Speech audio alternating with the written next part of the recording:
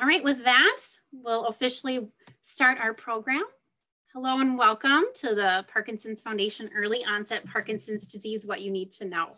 My name is Erin McGee. I'm the Community Program Manager of the Minnesota's and Dakota's chapter.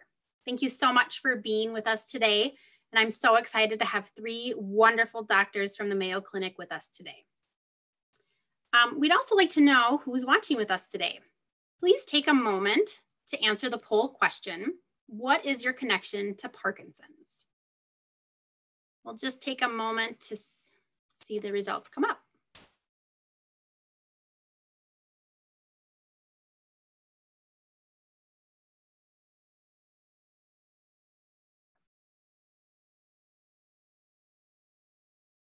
So it looks like we've got people with Parkinson's in the lead, followed by healthcare professionals. So wonderful. So glad you're able to join us. All right. Again, if you have any problems, please let us know by hitting that chat button and we can help you. Thank you today to our sponsors, Accorda, Amneal, Boston Scientific, Kiowa Kern, and Lundbeck. And thank you today to the silver sponsor, Synovian. To learn more about these companies and the resources they offer the Parkinson's community, including detailed product information, please visit our virtual exhibit hall located at parkinson.org/Minnesota-Dakotas/chapter supports. When you visit this page, all you need to do is click on the sponsor's logo to find out more information. Before we get started, I would like to share a bit about information about the foundation. The mission of the Parkinson's Foundation is to make lives better for people living with Parkinson's disease by improving care and advancing research today until there's a tomorrow without the disease.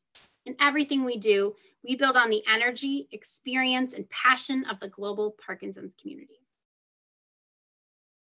We provide free resources, including our website, parkinson.org, educational book series, webinars, podcasts, our hospital safety kit called Aware and Care, and our toll-free helpline, 1-800-4PD-INFO, which is staffed by Parkinson's specialists. We are also having weekly webinars that you can find at parkinson.org/PDHealth. We also invest more than $10 million annually to support the most talented minds in research to explore what causes Parkinson's, how to treat it, and ultimately how to cure it. We have launched a very exciting initiative called PD Generation, which provides free genetic testing and counseling to those with a Parkinson's diagnosis. After a successful pilot program, we are thrilled to announce that the PD Generation study has launched its next step, a genetic test that can be completed at home. Now, more than ever, we know that having an at-home option is vital to reaching people with Parkinson's. Participants of this study can now submit their tests using the at-home kit and review the results with a genetic counselor virtually. To learn more and to get further information, please visit parkinson.org/PDGeneration. All right, as we get started with the program, a reminder to submit questions by clicking the chat icon and typing your question. We will do our best to get to all the questions that are submitted after our three presentations. Now it is my pleasure to welcome our first speaker, Dr.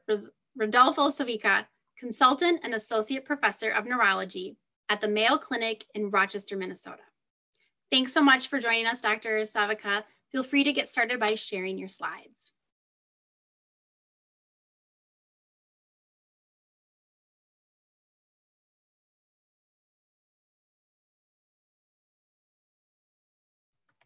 I can see the slides just need to unmute.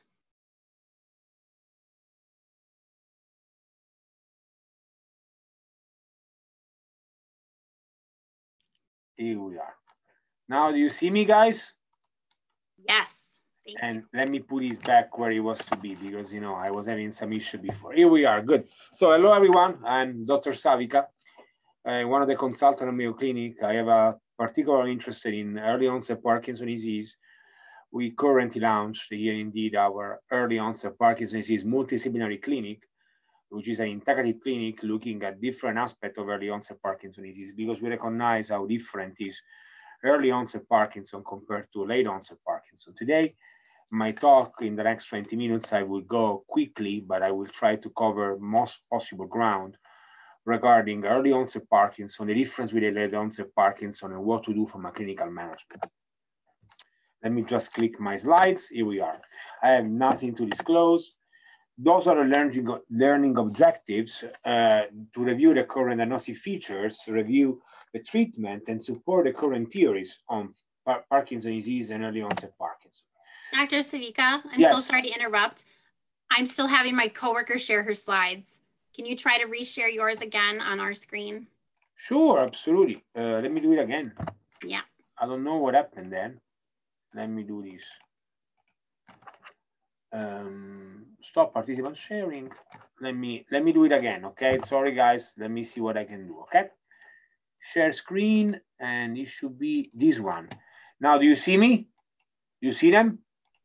Yes, we see them in presenter mode. Perfect. Perfect. Okay, let me go back very quickly.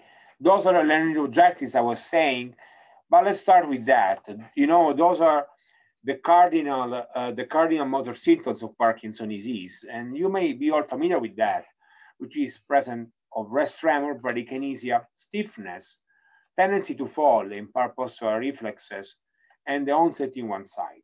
Why I'm showing these slides? This slide shows a very old picture drawing done by one of the father of neurology, presenting the typical patient that was seen about 2 centuries, at the late 19th century with Parkinson's disease. An older, gentle lady, quite hunched, quite down. This is not what we see today. This is not what we're dealing today. This is what we're dealing today. If you look at the drawing down, you can see how the typical symptoms of Parkinson's disease are the same, but usually they are not seen in the typical way with rest tremor, with stiffness. You can see this lady here. This figure showed a gentle lady that is indeed running, is jogging, and she's having a foot that is inverted is inward. What is a dystonia? What is basically a dystonia? It's a contraction of the muscle. In fact, many times, patients with early onset Parkinson's disease do not show up with tremor right away. They don't show up with symptoms that we see in later onset Parkinson's disease, but mostly are active persons that all of a sudden are having odd feelings in their body. Like, for example, inverted foot, after a marathon, after running, they feel contracted, they feel stiff. And usually the first referral is to the orthopedics. Say, okay, well, you have an orthopedic condition. Well, no, indeed is a Parkinson syndrome that is behaving not exactly the same way the late onset Parkinson's disease is behaving. And that is the important thing. How we define early onset Parkinson's disease? What is the age cutoff to make this definition? Sometimes you hear and you read young onset Parkinson's disease. Sometimes you hear juvenile. Sometimes you hear early. But when is the cutoff? Well, the answer is that we don't know. The answer is that it's variable. The answer is that only today, only now, the International Movement Disorder Society, the most important scientific society on Parkinson's disease, is finally putting together a task force to define the age cutoff. Because in the literature, it goes from 55 years old, 50 years old, 40 years old, and it's not clear when this is happening. But it's incredibly important to know that. Why? Because the biology of Parkinson's disease, the frequency of Parkinson's disease, late onset, does not apply to the young onset. Things are completely different here. If you look at the incidence cases, so those are the number of new cases per population in a year, you can see the Parkinson's disease, here spelled PD, account for 14.2 cases every 100,000 people. This is the late onset Parkinson's disease. What about the young onset Parkinson's disease? Well, let me go here. We did a study. We noticed that the early onset Parkinson's disease, when it's defined as below the age of 50, it accounts less than 1 case per 100,000 person every year in our population. but also accounts for 2. So in 5 years, between 50 to 55 years, the case double, which is an important thing to consider, because this is something that helps us, will help define the definition of the onset and definition of the clinical findings. One important thing is that men and women are different. Well, we know that. Biologically, we know that. But also from a Parkinson's standpoint, men are affected much more than women, almost doubling. But you all know also that we don't have a lot of information about risk factors in early onset Parkinson's disease. We know that trauma, we know that pesticides are absolutely associated with late onset Parkinson's disease, not early onset. We do not have this information yet. We have a lot of unknown there. And we also know that there's a number of non-motor symptoms occurring early, such as lack of sense of smell. Now it's very famous for coronavirus, but in Parkinson occurs for a long time. Tendency to live out our dreams, the REM behavioral disorder, constipation, anxiety, visual symptoms that are very common in late onset Parkinson's disease. Well, they are not in early onset Parkinson's disease. So whenever we're dealing with somebody below the age of 55, some of these symptoms that are incredibly common later on may not be present. This makes diagnosis more difficult. This makes also making us thinking, which is true, that the underlying biology is not the same. The underlying biology is not the same, but when we see a patient with Parkinson's disease, we are suspicious. We have to first define Parkinsonism, and yes, we have to understand if it's Parkinson's disease or not. Those are the symptoms. I saw you before, you know, the resting tremor, stiffness, slowness of movements, and probably gait, tendency to fall, and so forth. We need to have 2 out of these 4 to make the diagnosis. But most of them are non-specific. Cramps, look depressed, fatigue, weakness. Those are non-specific symptoms that can be the first and sometimes the only symptoms that can be present in early onset Parkinson's disease. Something that we can see when we take in the history, as is written below. But I want to point out how cramps are incredibly common in early onset Parkinson's disease, way more than late onset sometimes. Or how weakness, fatigue, feeling tired.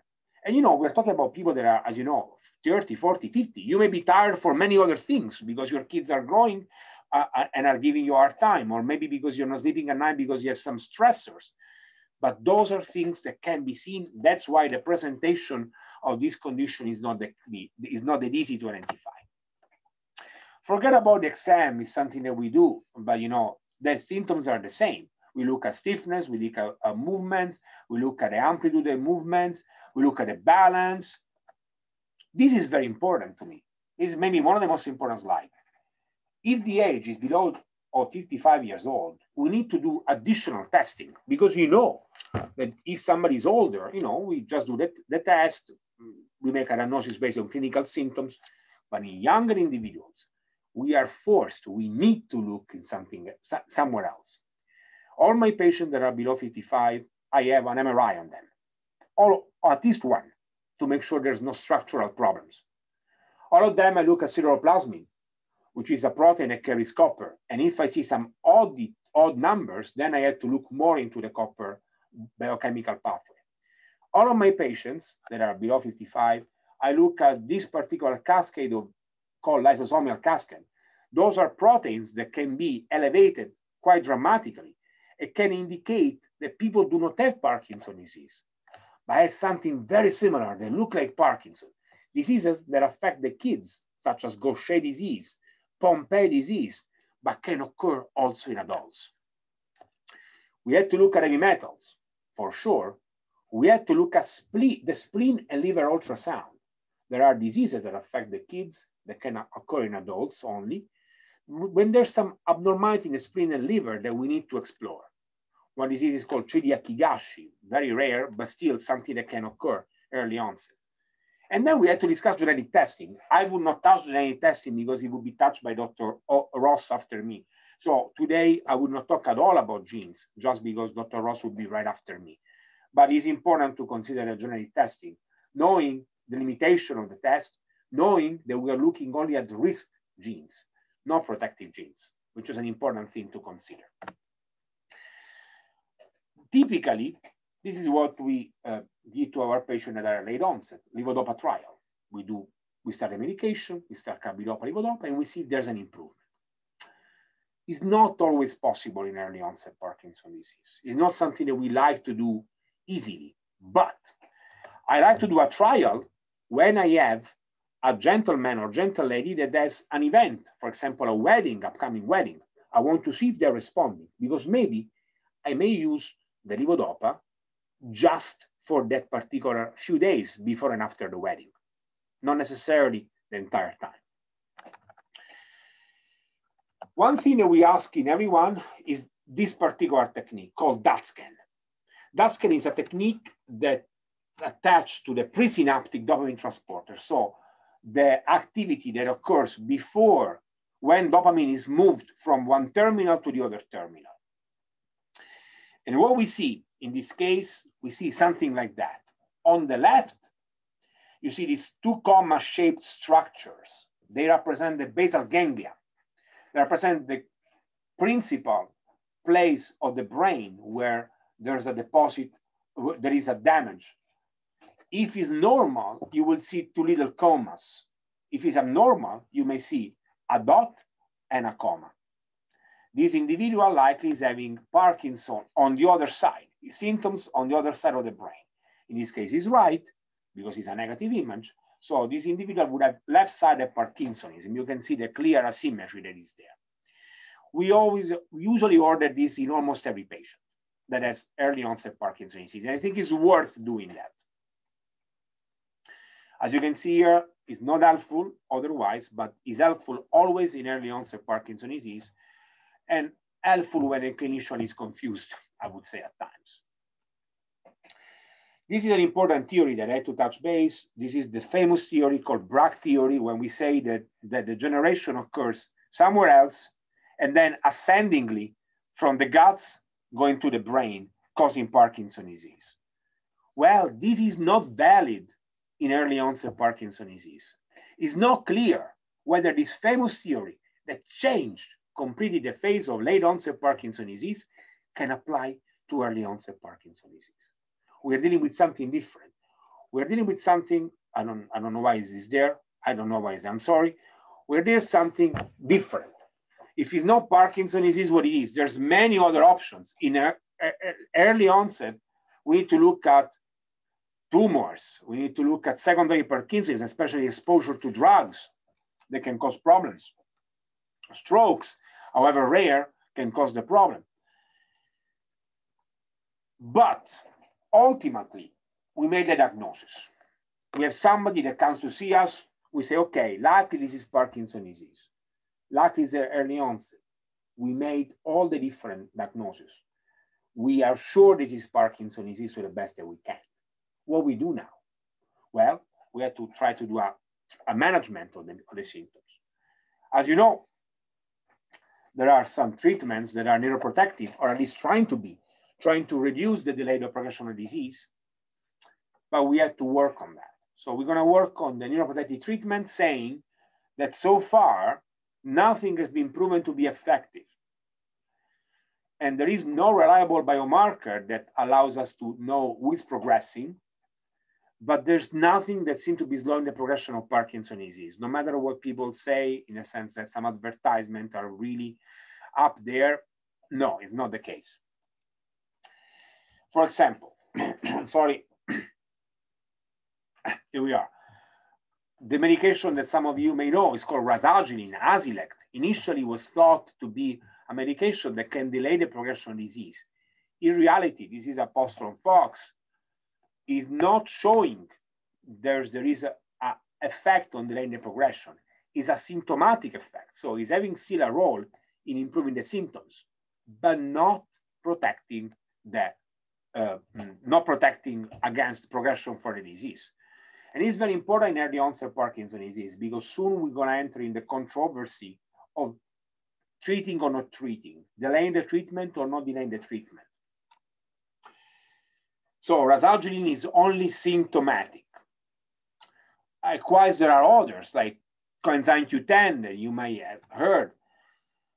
It doesn't seem to slow the progression. It doesn't seem to improve so much symptoms, but it is not detrimental. So if somebody wants to take it, I have nothing against that. The hunt is still on.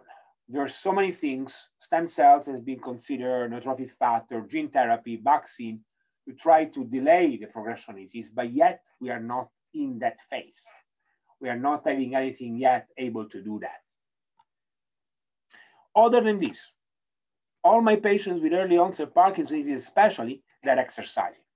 Exercise has been shown to potentially delay the progression of disease and also reduce the risk of Parkinson's disease. So all our patients are exercising. Very, very important. But the treatment is symptomatic. So we have to deal with its symptoms. And this is the problem that we have. Those are all the medications, more or less, that are available now. You may have seen them. Still, it's incredibly frustrating. This is the way it works. You can see that there's a different level of the receptors when the thing's happening. The best medication, and it's incredibly frustrating, that after 50 years of using this medication, because carbidopa-levodopa was used first time in the US in 1969, this is still the gold standard, the best medication to be using. Second, there are the others. But still, levodopa is like having the insulin in diabetes. There's a moment that we need to use insulin to treat glucose. So that's the entire point. The others are still helpful, especially the dopamine agonists are still helpful, but are helpful. They are not as good, as potent as a carbidopa-levodopa. One of the most concernful aspects of using carbidopa-levodopa in younger onset people is the onset of dyskinesia. Dyskinesia is the wiggly movements that occur after years of treating with carbidopa-levodopa. However, in some forms that are genetic forms of Parkinson's disease affecting the younger, these wiggly movements occur a little bit earlier than a few years. In our current unpublished studies, we show that only 45% of patients are having dyskinesia and are having early onset Parkinson's disease. This is all severity of dyskinesia. Sometimes can be a little movement, sometimes can be very severe. And it's important to consider that it's occurring about after 5 years in early onset Parkinson's disease from the beginning of carbidopa-levodopa. So if after 5 years dyskinesia is not there, it's unlikely that it will occur. This means that about there are 55% where this is not occurring whatsoever. It's still a good number, I would say. So the bottom line is that it's not happening to everyone. In some people happen, in some people it doesn't happen. And it has to do with the genetic background of this individual. Dopamine agonists are very helpful and many times are used as the first treatment in Parkinson's disease, especially in the early onset, because the entire idea is to delay the use of carbidopa-levodopa to avoid dyskinesia. I'm worried about that. I'm using them, but I always tell my patient that those are the most common side effects that you can see with dopamine agonists.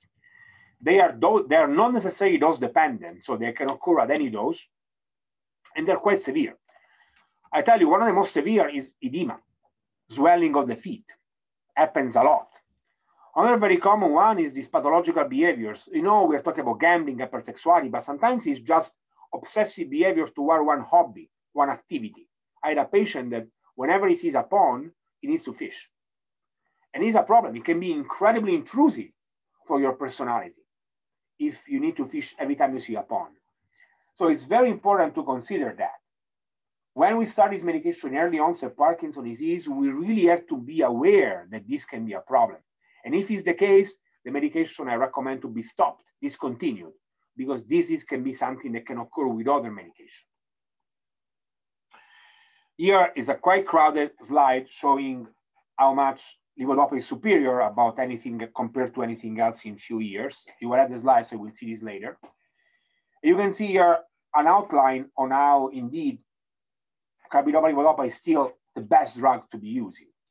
So as I told today to one of my patients, that there's a moment when if you have diabetes, you have to use insulin. There is a moment that no matter what your age is, you have to use levodopa because the symptoms are too severe and they're progressing, and levodopa is helping that. In the past, there was the idea of trying levodopa later, but we cannot say this for later. There's a moment when it's needed, and when it's needed, we have to use it. We have to use the right amount. It's to be done right, correctly. There's a beautiful study coming from comparing Italy and Ghana, or Nigeria. I don't remember, Ghana or Nigeria, I'm sorry about that, showing how that in the African population, there was a delay on starting carbidopa-levodopa compared to the Italian population. Well, the time to dyskinesia was the same. In other words, no matter where we started, dyskinesia was starting at the same time after the medication was used. This means that it was a problem with the disease, not necessarily with the medication. It's super important, we will talk more about it, that our early onset Parkinson patient required to be exercising, engaging, and using supplements. Some supplements, the one that makes sense. Dr. Bauer will talk about this later on. You know this, you have it just because, I just put it just because. This is the medication I was talking about, carbidopa-levodopa. There are different medications for dopamine that can be used as well. The idea is to start low and increase. And this is a newer medication, Rytary. There is a combination immediate release and control release of carbidopa-levodopa. Still very effective. I tell you, sometimes I'm using in early onset Parkinson disease, especially when patients are having problem tolerating Cinemet, when patients are having severe nausea, when patients are having problems with tolerability or with absorption, I use Rytary. So it's a good medication to be using and seem to be having a prolonged effect during the day. Many of you may have used Comtan or have Comtan in their medication. Well, Comtan doesn't work without levodopa. What it does prolongs the effect of levodopa by about 45 minutes. So if somebody is having a gap, that can be helped, but otherwise it doesn't have any particular response. These two medications are adjunctive, rasagiline and selegiline. You heard that. Rasagiline is a medication that was considered to be protective, but is not. It's symptomatic, still works, but as a symptomatic, mildly symptomatic symptom. And you may hear that as well, rescue therapy like liquid semen, the inhaler attempts, apomorphine injection sublingual has been recently approved. Those are done as a rescue therapy when people are fluctuating very much. But if our patients are having dyskinesia and are fluctuating, we can adjust the dose, number one, or if the symptoms are too broad, especially in early onset Parkinson disease, we can use duopa, so the pump in the jejunum, in the small intestine, or deep brain stimulation. That can be used a lot in early onset Parkinson disease. We have data that are unpublished showing how about 30% of our patients with early onset Parkinson disease are about to be getting or have already gotten deep brain stimulation after about 10 years of the disease. This is a duopa. Again, I have to go fast because the time is elapsing. DBS, you know about that. One thing I want to mention that is very important, this is important. So this is something that we see in DBS. He has this very large spread of fluctuation between dyskinesia, weekly movements, and off time. With DBS, you can see us smoothing it up. The same pattern we see in early onset Parkinson disease. Our goal is to keep things smooth, but sometimes it's not possible. So ultimately, in conclusion, regarding clinical approach, people with early onset Parkinson disease have a different underlying biology, more mitochondrial, not so much cellular in terms of neurons, but more in the mitochondria. The treatment, unfortunately, is the same than late onset. We need just to be more careful and be very well aware of the side effects of the medication, But there is a moment when if somebody needs carbidopa, because symptoms are too severe, we have to go that route and be incredibly careful to avoid fluctuation and using all the possible tools that we have in our arsenal, that are not very many anyway, but they're all possible, to try to customize, adjust, identify the best treatment for early onset Parkinson's disease. In addition, diagnostically, we cannot exclude other causes that look like early onset Parkinson's disease. They need to be explored formally every single time there's a newer diagnosis or whenever new discoveries have been occurred.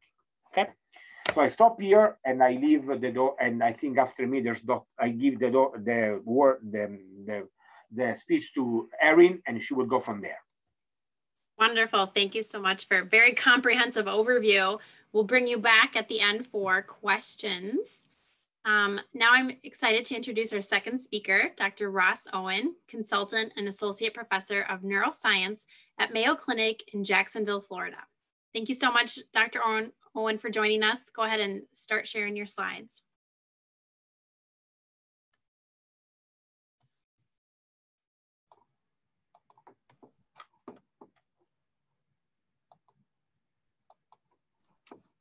Can everybody see those okay? Yes, looks good. Can everybody hear me okay? Maybe just a titch louder. Okay, maybe I'll move a bit closer to the microphone. Is that better? Yes. Well, hopefully everybody will understand me okay. And thanks, Rodolfo. This is actually a nice setup for what I'm going to talk about, in the sense that what I'm going to try to get across is that within early onset Parkinson's disease, or within Parkinson's disease in general, there may be different flavors, let's say, and different ways to get to the disease setting. And one of those might be, as Rodolfo touched on, this idea of mitochondrial centric early onset PD. And then others is perhaps a protein that you've heard of at other talks, alpha-synuclein, that is really central within the sort of the Parkinson's disease phenotype.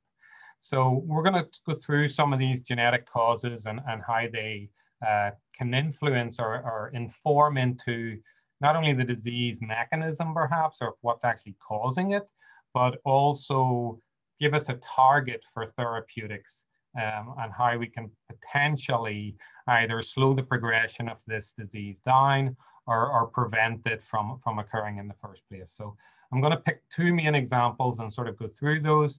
But if anyone has any questions regarding genetics of Parkinson's in general, or any sort of genetic concerns or questions, feel free to shout out any questions. So I like to start with this slide in some ways because it sort of is a background to genetics, in the sense of it sort of relates to families and how family genetics can inform back into the population. Can you see my cursor, Owen, if I move it around? Yes, I get a thumbs up from Rodolfo, so we're all good. So you can imagine, you know, this is a family here.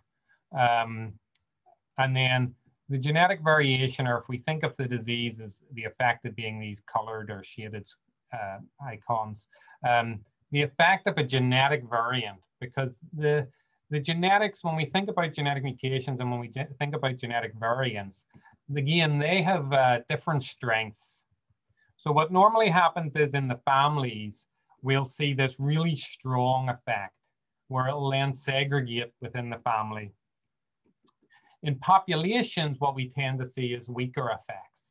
And what we tend to see is actually that it's not one major genetic mutation that's driving the disease, but it could be hundreds or thousands of genetic variants that are actually driving the disease risk and lack of risk within the population. So I like this, sometimes reminds me that, you know, family genetics, population genetics, it's all connected.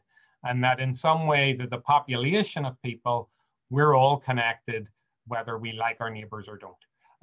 We're related in one way. So that's kind of the way I like to think of the familial genetics versus the population. So what does familial genetics look like, or what do we normally think of as a causative disease gene? So this is an example here where there's, say, the green is a genetic mutation in affected members of the family. You can see here that the father had it, the circle is female, the squares are male, the father, the daughter, and the son.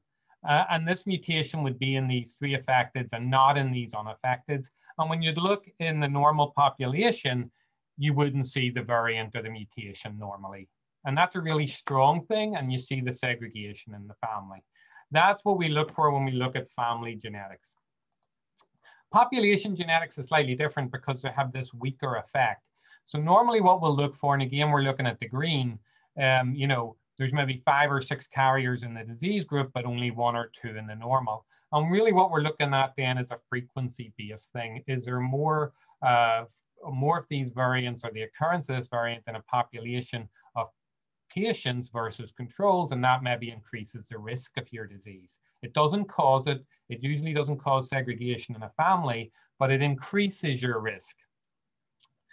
And there'd be people who carry these variants that never get the disease. So they're not this sort of, I like to think of the familial one sometimes as a sledgehammer. And then these sort of risk variants as like the little archaeologist hammer, the wee little, I'll say that for Owen, the wee little archaeologist hammer that chip away. And it could be thousands of those little hammers. Dr. Savica kind of touched on this, and it's something that I made a note of saying. We always talk about a new disease gene, a new gene that causes a disease. There's just as many genetic variants to protect against. So I used to always present the sledgehammer and the little archaeologist hammer. A year or 2 ago, I started adding a football helmet and a baseball cap. And basically, if you're these protective factors that have this variation also in strength. So if you get hit over the head with a sledgehammer, but you're wearing a football helmet, Gators, if you're Florida, then it's probably not going to do as much damage. If you're wearing a baseball cap, that sledgehammer ain't going to be good. So there's this interplay between risk and protection, and that's important to remember when you're getting genetically tested, when you're trying to understand the genetic test result, because as Dr. Savica mentioned, you'll get, oh, you have this mutation and it increases your risk. But we don't know a lot of the protective factors. That's harder to find. So if you get a genetic test that tells you, oh, you have this mutation, how that interacts with your disease phenotype or whether that's a risk or not is determined by your whole genome. And that's what we're trying to understand. So a little bit historically speaking, familial Parkinsonism was pretty much not recognized, and a lot of people still think Parkinson's disease is really a sporadic disorder and genetics doesn't play a role. So I think it's important, and one of the things I'd like to get across is that for numerous years, people have studied and identified these families where Parkinson's disease really is an inherited disease. And I'm going to talk about some of these through the slides. But I think one of the messages is that genetics is relevant to every patient. And I think that's something that as you're thinking about as a sporadic patient, let's say that you have no family history of any Parkinson's disease, genetics is still very important to understand because it will influence your disease progression. Your response to drug therapy will be genetically determined as well. And it's this interplay between genetics and environment.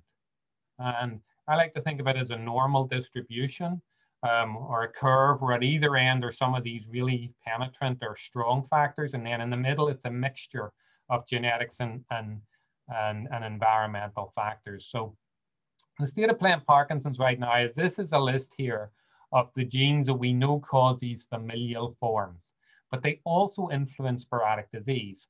I'm going to focus on two, well, three in a sense.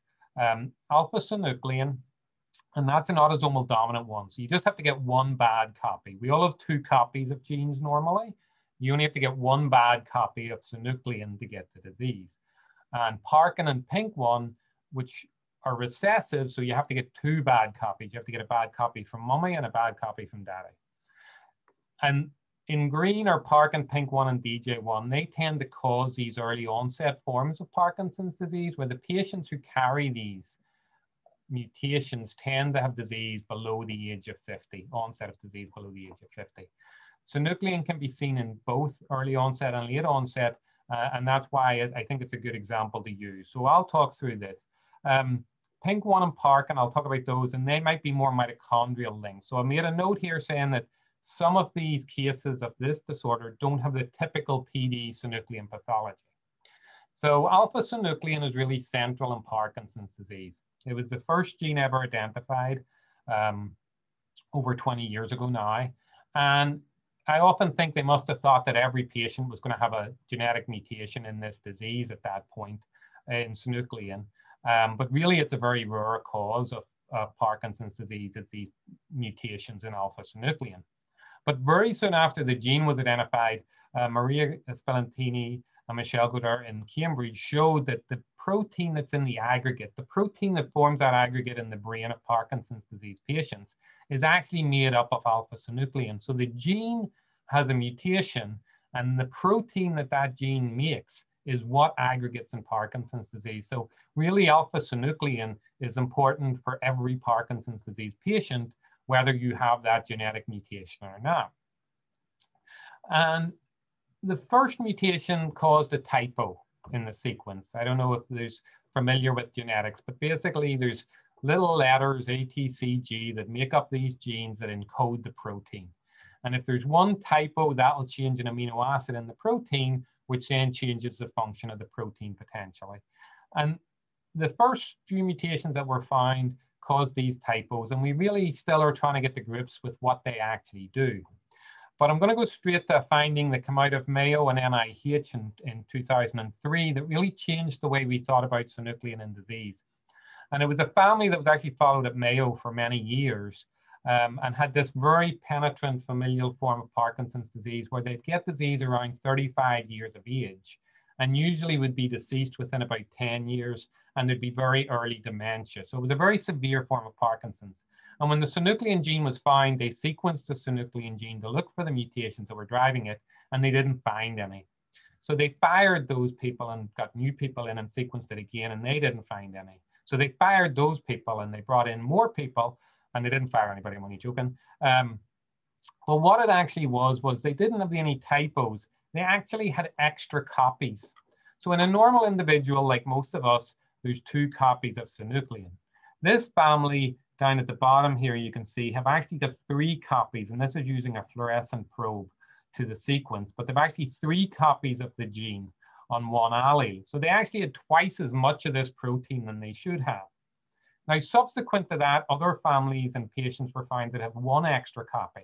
So there's 2 copies on this chromosome and 1 copy here. So they had a 50% increase in the amount of protein. And interestingly, their disease was more late onset, more typical 50, 60, 70. Some of these patients are sporadic. So it looks like there's a dose-dependent effect. So we had a Japanese fellow join us who had all these families with these synuclein extra copy. And we started to look because they actually had a lot of unaffected patients. So if you look at his families here, you can see that this is synuclein duplications that don't have any presentation of disease. And these are affected members. And then these are the ones that have 2 extra copies. So you can see there's a much earlier age at onset if you have 3 copies, a much later age at onset if you have 2 copies, and sometimes, or 1 extra copy. And sometimes you don't even get the disease with 1 extra copy. So that shows that the disease is modifiable. So again, they probably have some protective, genetic or environmental factor that's protecting them against it, even against what I would have considered one of these sledgehammer type mutations. Now, is it just these rare families that have these extra copies that synuclein is relevant for? And in fact, it's not. So here's a population-based study. And what they do is they throw millions of these common genetic variation across the genome at patients and controls, and they look for that frequency difference that I spoke about at the start. And when they do this across the whole genome with millions of variants, they got the biggest peak on chromosome 4. So each one of these dots is a variant. This is the significance or the strength of effect at the side, and this is the chromosome. And right here in chromosome 4 is that alpha-synuclein gene. So that suggests that even in the broad population of sporadic patients, there's common variation that's in maybe 20 or 30% of people that's driving the risk. And maybe it only increases your risk by 10, 20%, 30%. And it probably is increasing the expression of the gene by 10, 20%. And that's why you're seeing this risk rather than this really strong effect. Now, what does that inform us? That means too much of the protein's bad. And there's actually two potential ways to lower that. One is by using a technique that involves this, what we call siRNA, or antisense oligonucleotides, that can actually lower the expression of synuclein. And there's trials going on using this approach. They've done it in mice models, and there doesn't seem to be any ill effect. So they've actually done their trials going on, trying to lower the amount of synuclein that's produced. The other approach, and this is a figure courtesy of Pam McLean here in Neuroscience in Florida, Mayo, is using immunotherapy. And maybe you've heard of immunotherapy and antibodies. And basically what they try to do is use antibodies against synuclein to block the release from the cells or the spread. Because one of the things that Dr. Savica also mentioned is this spread of pathology and this spread of synuclein. So there's actually two efforts going on based on some of the genetic findings to lower or stop the spread that's targeted on synuclein. So that's synuclein in a bubble. We've got a genetic cause, it's in families, it's in population sporadic, and there's therapies targeted against it. The second gene found was actually Parkin. And these were connected recently, Parkin, and pink one is the other early onset. And they normally cause disease in patients under 50. If it's a recessive family history, that means both parents have to give you a bad copy of the gene. And they have been connected through the mitochondria. And Dr. Savica mentioned this, but basically the mitochondria, you can consider that the battery of the cell. That makes the energy that keeps the cell going. But like any battery, as they get old, think of your flashlight, they start to leak, and then you got to change them. And there's a whole process in the cell that comes along and basically checks the mitochondria and see if it's damaged. And mitochondria, this battery in the cell, has been linked to Parkinson's disease through numerous different ways, both recessive with these genes, dominant, through environmental agents that attack the mitochondria and cause a form of Parkinsonism, as Dr. Savica mentioned, which is different from Parkinson's disease. But some people believe the mitochondria is really central to the cause of early onset Parkinson's disease. And Dr. Wolf-Dieter Springer here in Mayo, Florida is one of those individuals. And basically what happens is the Parkin gene, and in early onset patients with mutations, they have lost that protein. They don't have this protein anymore. So the protein's gone. And basically what normally happens if you've got a healthy battery, pink 1 protein, which again is completely gone in some of these patients, is expressed on the surface and is cleaved off, and the Parkin comes along, there's no pink 1, everything's rosy. If it's damaged, what happens is the pink 1 stays on the surface, and then the Parkin is recruited and comes over to the damaged mitochondria and sticks a tag on it that says, okay, you're for clearance. And it gets cleared and destroyed and degraded from the cell, and new mitochondria are created. So I have a video. Normally videos don't work. I don't see the hand. Let's see if this works.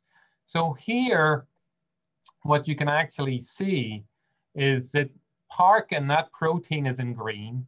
The mitochondria, the damaged mitochondria, are red. And when the mitochondria are damaged, you can see the green Parkin goes to the mitochondria and tags it for clearance. So everything's fine. Suddenly the mitochondria are damaged. That protein goes and says, get out of here, you're done. And that doesn't happen in these early onset forms of Parkinson's disease. That occurrence doesn't happen. The mitochondria continue to leak, that battery leaks, and eventually kills the cells.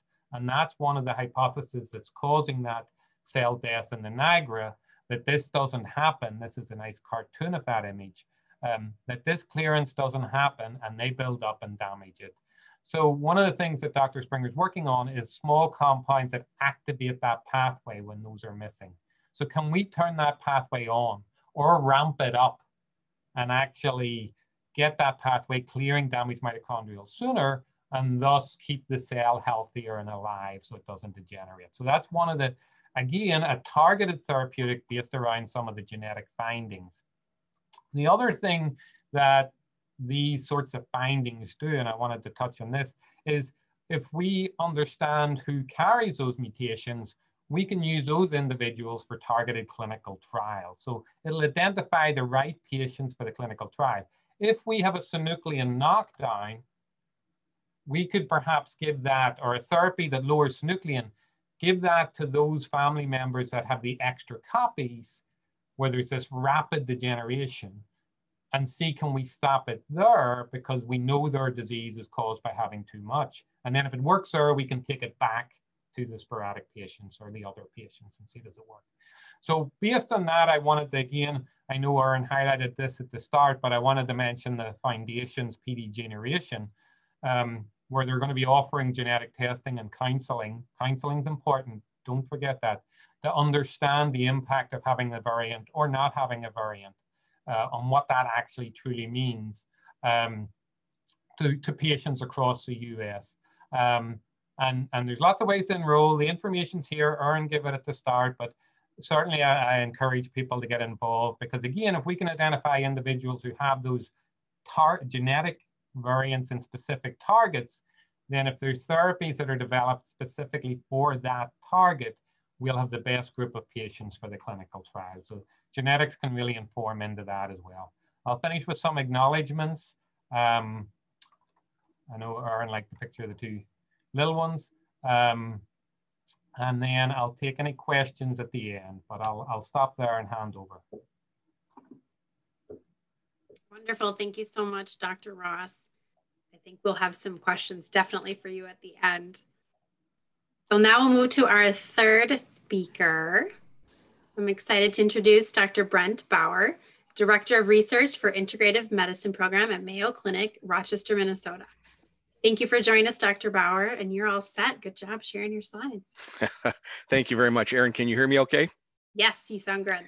Perfect. Well, thanks everybody for allowing me to share some of this time tonight.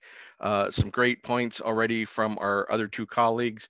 And we're going to try and jump in and kind of build on what Dr. Savica alluded to. There's a lot of interesting things out there in this realm of integrative medicine, or you may have heard of it called complementary alternative medicine in the past.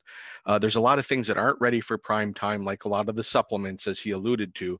But there turns out there's a lot of things in kind of the lifestyle integrative medicine realm that I think have importance for all of us, whether we have Parkinson's disease or whether we're caring for somebody or related to somebody or just a spouse or significant other. So we'll try and look at things that are practical, that all of us can use and may have some impact, at least on quality of life, if not potentially even on the disease process. Like Dr. Savica, I have no disclosures, but I certainly could be subject to influence if anybody wants to talk to me later. What we're trying to look at here is this idea of complementary and alternative medicine. That's the older term. What's this new term, integrative medicine? Why should we care? Does it have any impact or influence for people with early onset Parkinson's disease? And if it does, how do we prepare strategically? How do we walk away from here for something that we can do if we have a disease? Or what if we're caring for somebody? What if it's a significant other? How do we take care of ourselves as well? Are there things we can take from the integrative medicine realm? So the first challenge is, what is complementary and alternative medicine? When I was a medical student at Mayo Medical School many years ago, complementary and alternative medicine were those things that weren't part of conventional medicine. So meditation, massage, herbs, yoga, acupuncture, those were all kind of over there. There was conventional medicine, there was the other stuff, and the two were pretty separate. Well, and of course, that definition no longer has any relevance, since most academic centers are now offering massage, acupuncture, a number of things. So the terminology has changed, and we'll talk about how that's happened. What do we know when we look at the use of complementary and alternative medicine in the United States? Most studies say about 35 to 65% of Americans use something in the realm of complementary and alternative medicine. And this is a chart from a few years back. Of course, we are a pill culture, and if we can get a natural pill, we feel even better about that. So herbs and supplements are the number one thing most people turn to. But there's 6 of these top 10 therapies within this realm that I've starred here. And if you think about them, deep breathing, meditation, yoga, progressive relaxation, guided imagery, they all have a common theme, and that is treating stress. So we're going to come back to that because there's a number of things we could talk about in the alternative medicine realm. Should we be looking at acupuncture to help with movement disorder? Should we be looking at melatonin to help with sleep? But stress turns out to be pretty ubiquitous, and I'm going to show you why it's going to be a good focus for us in the next 15 minutes. Now, I've been alluding to this change from complementary to integrative medicine, and what's really shifted that is the amount of research that's now available. This is a search I did just a couple of weeks ago on the National Library of Medicine. This is a site that really catalogs most peer-reviewed, relatively high-quality articles. I just did a search on complementary and alternative medicine. You see we get about 19,000 hits. Every one of those is not a perfectly well done trial. Not everyone is related to our topic, but it does kind of give you the flavor that there's been a lot of research on massage, acupuncture, meditation, growing number of studies on supplements where we can now actually start to figure out which ones do belong as part of an integrated approach to healthcare and which ones really don't have enough evidence. And so that takes us to this concept of integrative medicine. Can we integrate the best of both worlds? If there's evidence for meditation helping reduce blood pressure, can we integrate that right along with the other things we might hear from our physician in terms of medications, dietary changes, and so forth? So here's a definition I like. It's from the Consortium of Academic Health Centers for Integrative Medicine. This is about 200 different medical schools, academic medical centers across the United States, North America. They did, at least until recently, meet every year and have large conferences on items related to practice, research, education in this realm of integrative medicine. I like their definition. They say that integrative medicine is the practice of medicine that reaffirms the importance of the relationship between practitioner and patient. And right off the bat, I think we all agree we want that connection with our healers. But notice it doesn't say doctor, it says practitioner. And that leaves the door open for your nurse, a physical therapist, but also perhaps a massage therapist and acupuncturist. Focuses on the whole person, and I think that's also something we're challenged increasingly on the conventional side, where we're often time limited. How do we take time to see the whole person? So I think re-honoring that, or at least trying to make that strategically back to the forefront, is very important. Then how do we use all appropriate therapeutic approaches, healthcare professionals? So for example, if I have somebody with pain, am I limited to just narcotics, or can I also explore with them the role of acupuncture, the role of massage, or are there some supplements that might be helpful? So I think that idea of having a broader toolbox where we can kind of tap into best of both worlds as long as it's evidence-based. So that's kind of my definition. I'm going to share a couple things here. This is not an advertisement. Most of these are out of print or old, but over the years, Mayo has invested, I think, a fair amount of money in the concept of educating people about stress, integrative medicine. The first app created at Mayo was a meditation app. It's no longer available, so don't look for it. We've done a number of DVD series over the years. And the point, again, is not that you should purchase these, but just the concept, does Mayo, as I would say, a leading academic organization, see the value of trying to bring a more holistic approach, if you will, to the care of our patients and make those things which are evidence-based available? I think these speak to that. And we have a large practice. In fact, I just saw a patient today for Dr. Savica, centered around how do we look at lifestyle as an adjunct to all the things that he's doing, and Dr. Ross with all the things that we're looking at from a genetic standpoint. What can we do in partnership to help those patients optimize health and wellness going forward? So again, we could spend a lot of time just talking about supplements, just talking about the role of different therapies like acupuncture for nausea or constipation. But I want to come back to those 6 stars, those different therapies that are really kind of geared towards dealing with stress. And the question is, why is that such an issue?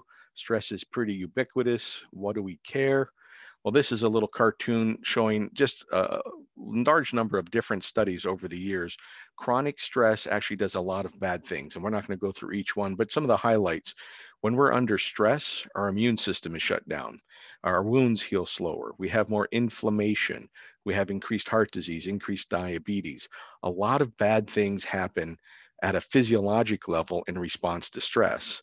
And I will highlight 3 up here in the other corner, or the upper corner. Chronic stress actually has been shown to damage the brain. It has been shown to decrease our attention and memory. And there's actually interesting studies. People under chronic stress, we tend to turn on some of the inflammatory genes and turn off some of the anti-inflammatory genes. So as we're thinking about the brain, and we want to do everything we can to protect the brain, and then we also want to just have optimally good health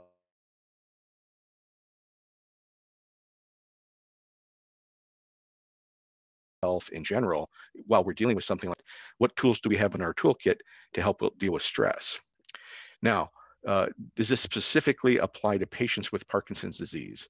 Well, this is a systematic review from a few years ago. This was a group that looked at 11 different studies. They looked at animal models where they gave the animals stress, and then Parkinson models in those animals, they actually had worsening of their motor symptoms. They actually saw more dopamine producing neurons being destroyed. And then when they looked at the same effects of psychological stress in patients with Parkinson's disease, it also seemed to increase symptom severity and led to poor health outcomes.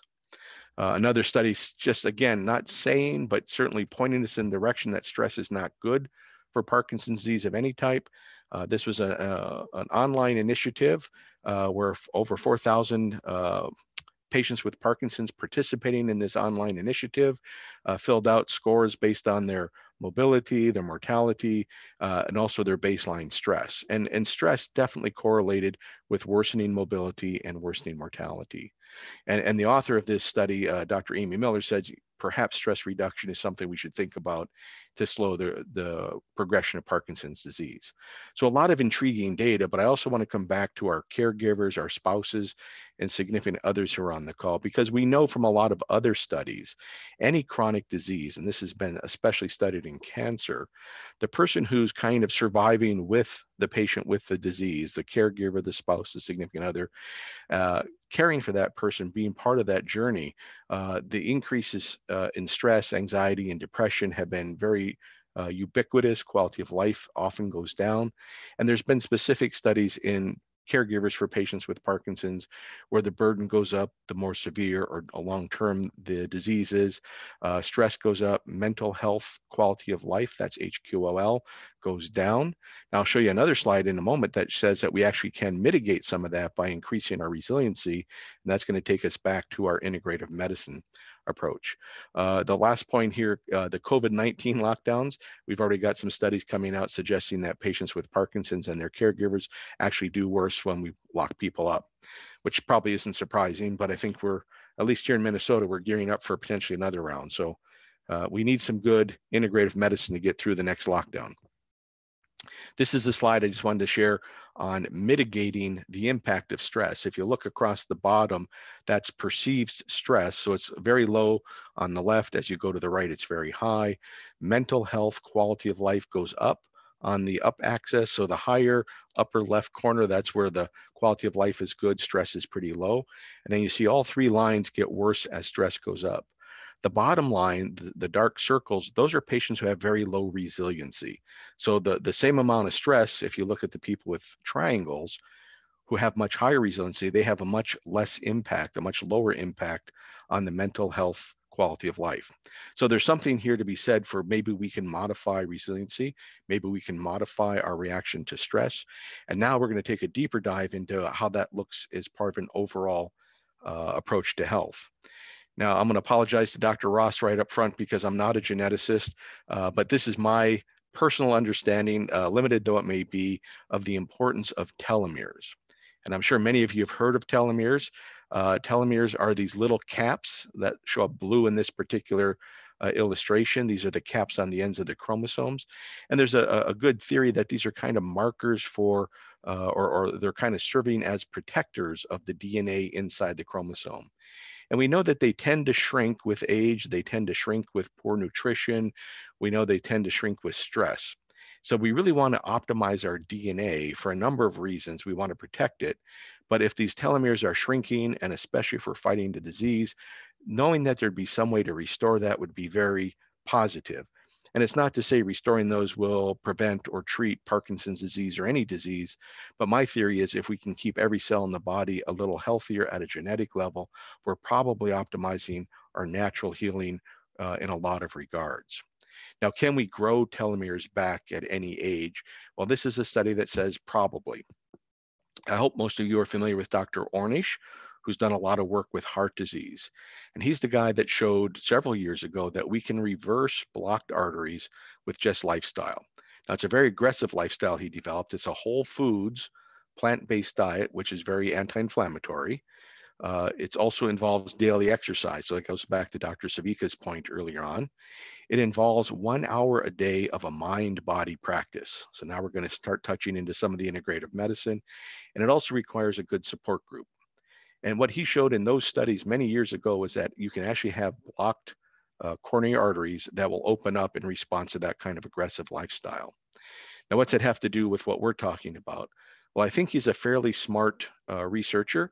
He looked at a lot of those patients coming out of his study who had improved heart outcomes, but they also came back and said, you know, my thinking's clearer, I sleep better, my mood's better, I eat better, I digest better. Many different organ systems working better. And I think his thought process must have gone along the lines, that's got to be more than just a heart effect. This comprehensive lifestyle must have an impact, maybe even at a genetic level. How could we measure that? And so he did this study. And this was a study with men who were older, 70, 75, 80, who had a smoldering prostate cancer. Now, why is that interesting to some of you who are younger? Well, think about it. If you take older people with a significant disease and you do lifestyle, and even in the midst of all of those challenges, you can improve their telomeres, how much more powerful for those who are younger, not fighting a cancer. That to me, if we see a positive effect here, should be very encouraging. So this is just a quick slide highlighting what he did or what this interventions were. Very much a low-fat, whole foods, very important to watch out for the multiple ingredients, the highly processed foods, plant-based to a large extent. Daily exercise, not a run till you collapse and do marathons and injure yourself, but moderate aerobic exercise daily. And then an hour a day, some type of stress management, yoga, breathing, meditation, guided imagery. Then he also had these patients come in for a 1 hour support group each week. Now, if you look at the blue, that is the gentleman who participated, and that's the increase in those telomeres. They were able to grow or increase those telomeres despite all the things we talked about. Whereas those in the orangish side, those are the participants who were the controls. They didn't do the healthy lifestyle. So here we have a very strong argument for whoever we are, young, old, healthy, not healthy, a caregiver, not a caregiver, take your pick. This becomes to me a foundation we all should pursue. What is our nutrition? What's our exercise? What's our mind-body practice? And each of those is worthy of a talk unto itself. But I just want to focus quickly on the mind-body stuff because that is kind of an area of high interest for me in a lot of research we've done at Mayo. You probably know it, but meditation certainly can reduce stress. That's been seen in numbers of different studies. We can say the same thing about yoga, Tai Chi, and these are ones you're probably familiar with. Not necessarily mind body, but we've done a number of studies with acupuncture. This one here highlights one on patients with fibromyalgia. But if you look at the very bottom, the anxiety or stress had a dramatic response to acupuncture, and it persisted for up to 7 months. So I have a lot of patients with stress where we actually do try acupuncture. This is just a quick study from Sweden where they took adults who had stress as their primary concern, and they used either acupuncture or a combination of acupuncture and lifestyle, and they were able to show that acupuncture could be very helpful for stress. So something to think about if the other things don't ring your bell. And then, of course, massage, not truly a mind body, but something that many people experience profound relaxation. And I think, if Aaron corrects me, I think we have a handout for you. We've listed a number of different mind-body practices we use at Mayo Clinic. We've got some guided imageries there that you can download for free. I use a number of different biofeedback devices that are available commercially. Happy to talk about that during the question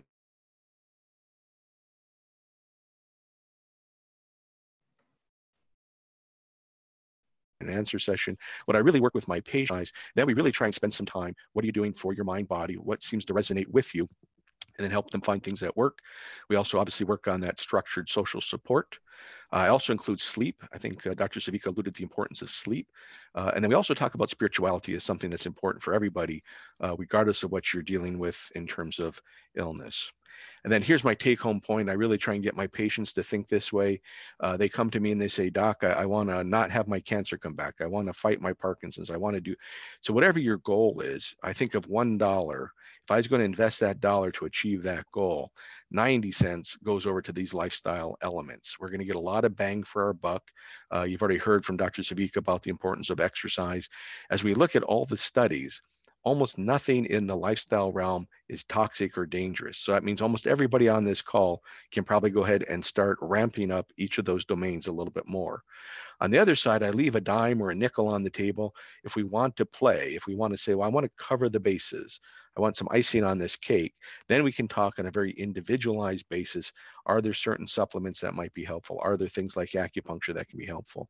But we would do a disservice in a group like this to make suggestions about you should try this or try that, because the use of supplements can be very helpful, but it can also be very dangerous.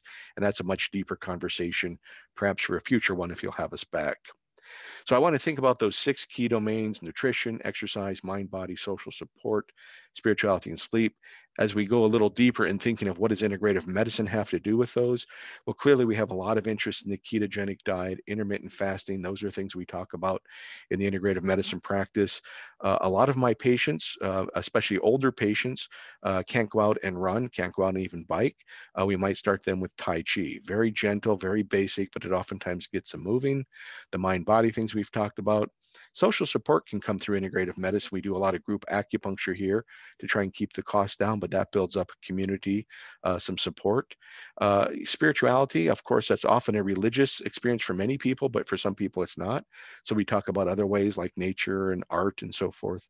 And then sleep. How do we deepen sleep? Well, first of all, get rid of those electronics before you go to bed. And then we do practice guided imagery, a lot of different relaxation states, melatonin, and so forth. So this is just to kind of whet your appetite to be thinking about each of those domains, maybe some things to explore. Always, with all of the things in integrative medicine, always go back to your quarterback, whether that's your neurologist, your primary care physician, your primary care nurse, whoever's kind of helping you shepherd through things. Before you jump and try something new, always make sure it's okay for you, it's safe for you, and that usually gets us the benefits and not the risks. And I think I'll stop there so we have a little time for the questions as planned. Wow, thank you so much. I'm very excited that you shared those handouts, and we'll be sending that in the thank you follow-up email.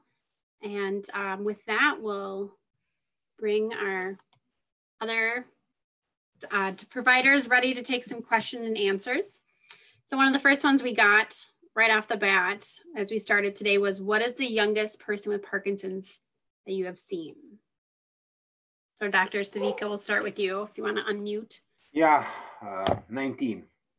19. 19. That is the youngest that I personally have seen. I know of some colleagues in other institutions that I've seen, mostly in pediatrics, seeing people in patients that are in the early teenagers, even earlier than 19, but my youngest has been 19. Okay. Dr. Bauer, have you seen many Parkinson's patients in your practice? Nobody that young. Okay. Okay.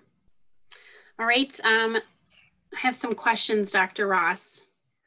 You're going to have to help me as I'm not very good on the genetic piece, but the question came in, could EBV start to transcribe to the mitochondrial DNA?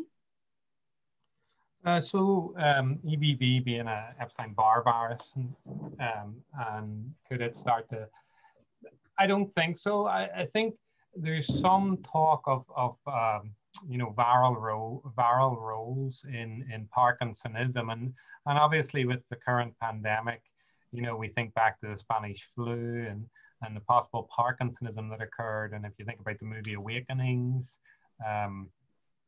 and there's been recent work on AD looking at herpes virus, and some of this work, there's two ways to think of it. One is the viral DNA itself integrating into the genome, and that can happen, and then that can disrupt where it integrates into the genome. So it's actually not really the virus, it's actually the disruption to the human genome by it integrating.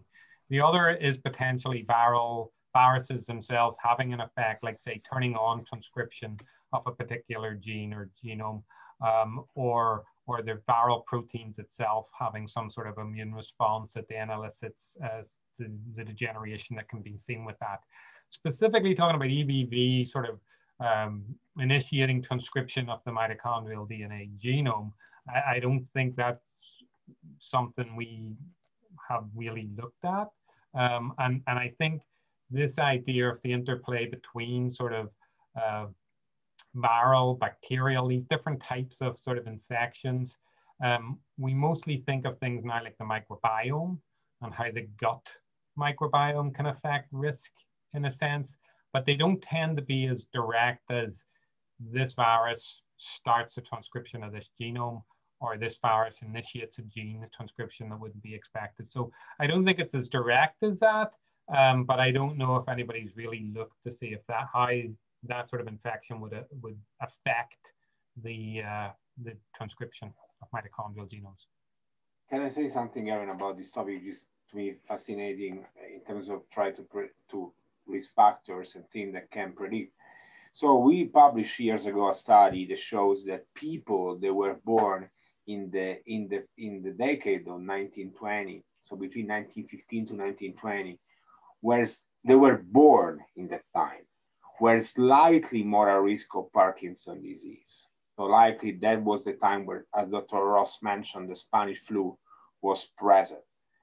But, and there's some group in New York that look at some viral DNA in the neurons of people with Alzheimer's disease, noticing some viral DNA, especially herpes virus.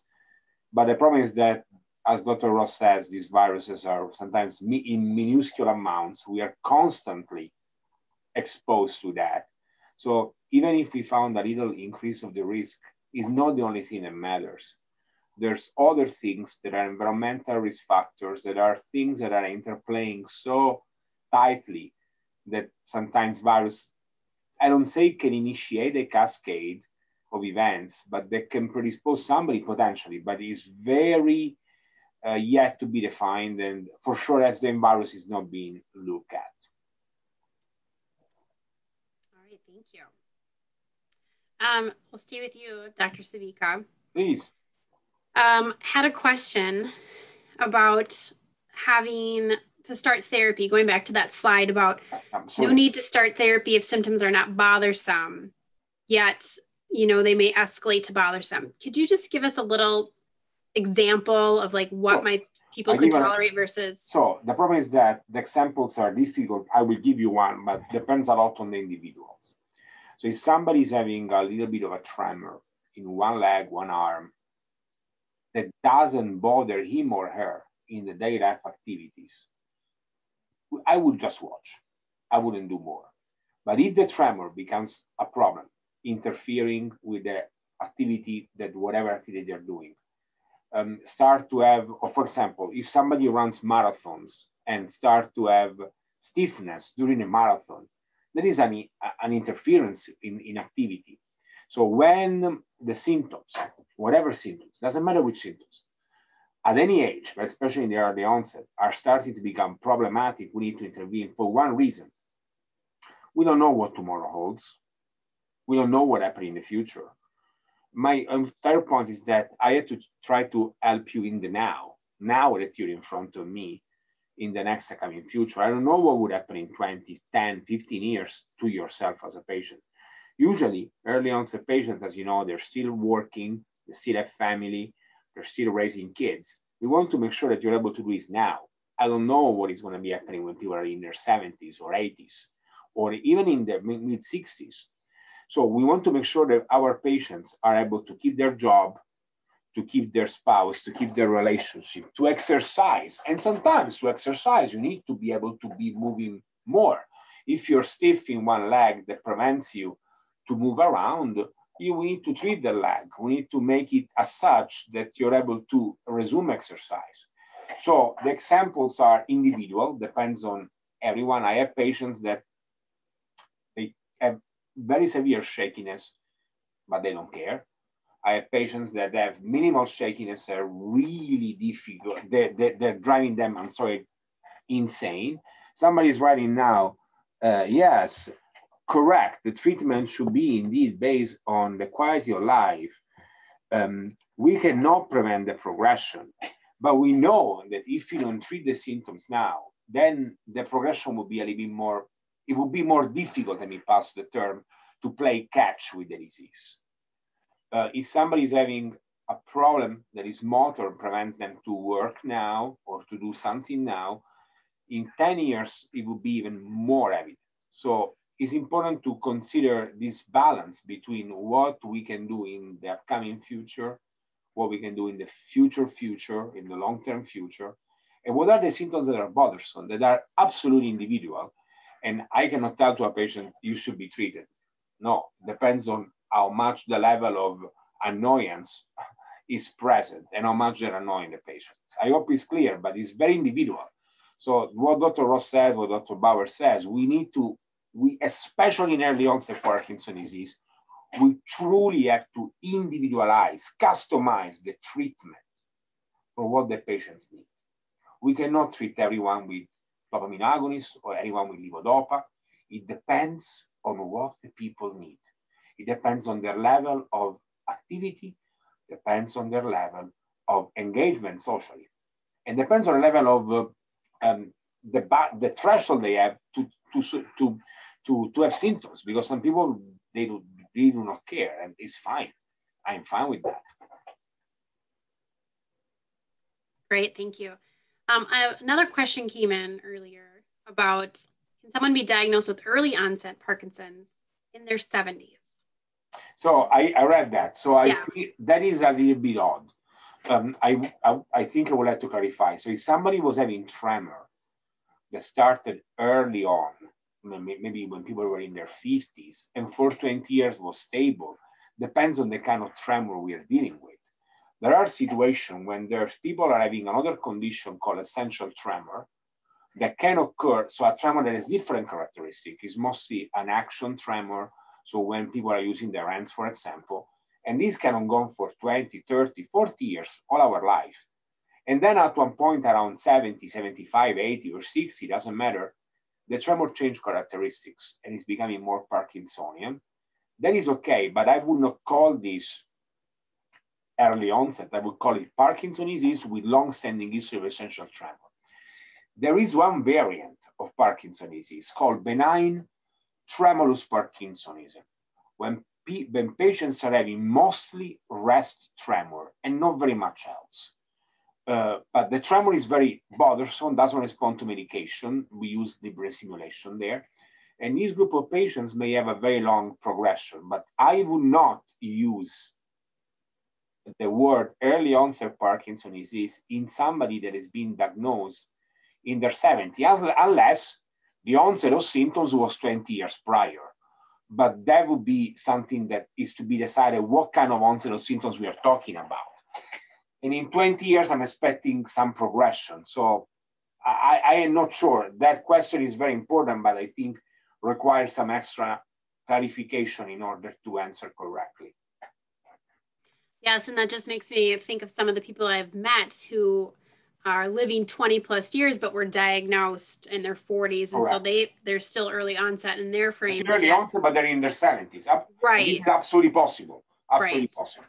Right. Okay, thank you. Dr. Bauer, you had shared those 6-starred ideas to help get going. It kind of made me a little overwhelmed of like, oh my goodness, I need to start implementing. And given we're in a pandemic, what would you say would be a first step? Like, yeah, I think the first step is take stock of where you are, right? If nutrition's pretty good, you don't have to become perfect, but we always want to ask the question, can I get my diet to be a little more anti-inflammatory? So maybe all you're going to do this week is add 2 more servings of vegetables. I think if you keep the targets limited and don't make it overwhelming, if you're walking 3 days a week, great. Could you do 4? If you're walking for 20 minutes, can you go to 22? So I think if you, and same thing with meditation. If you ask the average person to go sit in a corner and empty your brain and don't let a thought come in, very frustrating. Very few of us can do it. But there's a number of these apps that can help. There's a number of biofeedback devices. So start out doing 5 minutes every day a week. Great. After a couple months, go to 10. So I think the idea is not to be overwhelmed. It's not to be a sprint. These are marathon approaches. You're going to do this for the rest of your life. These are lifelong traits. It doesn't do it for 3 months and I get cured. It's how do we optimize health? So approach each one with that question. If your sleep's pretty good, but you're watching TV right before you go to bed, or you're taking that last look at the phone, can you just put that out 15 minutes earlier and get 15 minutes off electronics? And then after a couple of weeks, go to 20 minutes, then 30. So I think if you approach things incrementally, we can be successful, and then celebrate the little changes, right? Don't be overwhelmed like, oh, I'm supposed to do 45 minutes of aerobic exercise every day and I only did 20, so I'm a bad person. No, reverse that and celebrate. Hey, I did 20 minutes. That's more than 99% of America, and it's better than I was doing 2 months ago. So if you celebrate the little changes and go for the little changes and don't become overwhelmed, people can be pretty successful. Yes, I appreciate that. Thank you. All right. And last question I have for Dr. Ross.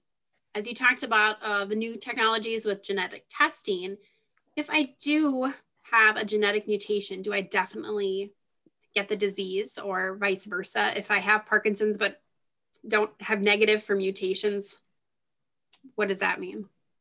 Yeah, no, and it's a great question. And I think that comes back to, the slide I showed from Kenya, the Japanese fellow that joined. If you have a mutation, it doesn't necessarily mean you're definitely going to get the disease. And we don't really understand the protective factors or the protective mechanisms. But one that, again, both Dr. Bauer and Dr. Savica, talked about is exercise. That can reduce the strength of effect of the mutation and can be protective. So no, the answer is if you have a mutation, it doesn't necessarily mean you're definitely going to get the disease. On the flip side of that, and each of the mutations have a different strength. So one of the things the PD generation is going to really do really well, actually, is they've got a bunch of experts that know the genetics and understand the strength of the specific mutation. So even a mutation, two different mutations in the same gene could have different strengths and effects. So if you have a mutation, it doesn't mean you're going to get the disease. And the strength of effect of that mutation could be different than one of the other ones. Second to that, if you don't have a mutation, well, we still don't know a lot of the genes that are influencing Parkinson's disease. There's still a lot of families and familial patients, so we don't know what the type of the mutation is.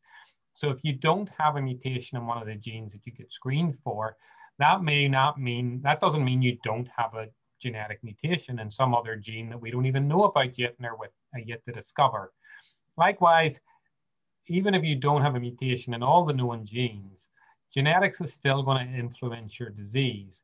It may not be the direct cause, but it may be how rapidly you progress. Genetics will play a role in that. The phenotypic, or how you present with disease, is it more of a tremor dominant or more of a gait instability and more rigidity? That could be influenced by your genetics.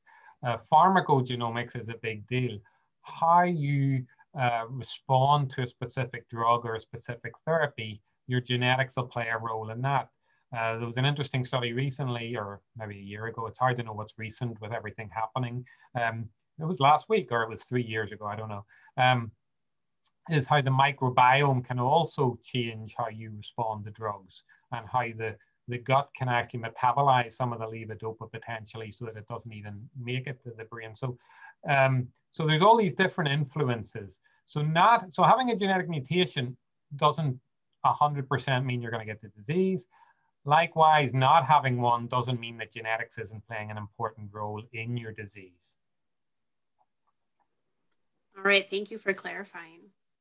I feel like we could go on with more questions, but we have to come to a close for our program. So thank you so much to our three doctors, Dr. Rodolfo, Savica, Dr. Owen Ross, and Dr. Brent Bauer for sharing your time with us today. Thank you so much. And I just have a few slides to share as we wrap up our program. I just want to say that we're really excited to hopefully bring this program again. So I really encourage you to share your feedback in the survey that we'll be sending in a follow-up or after today's program. Really want to know what are the topics you're interested in hearing. What other things would you like to know? So please feel that back or complete that survey for us.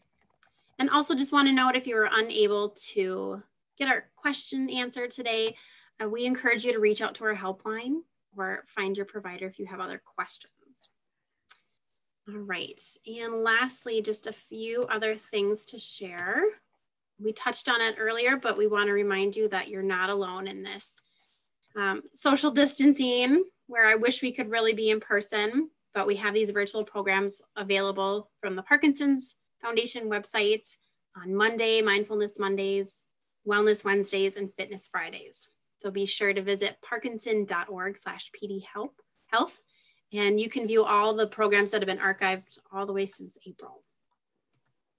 And with that, please know that we're here. Check us out at parkinson.org for more information, or call our helpline to talk to that Parkinson's specialist.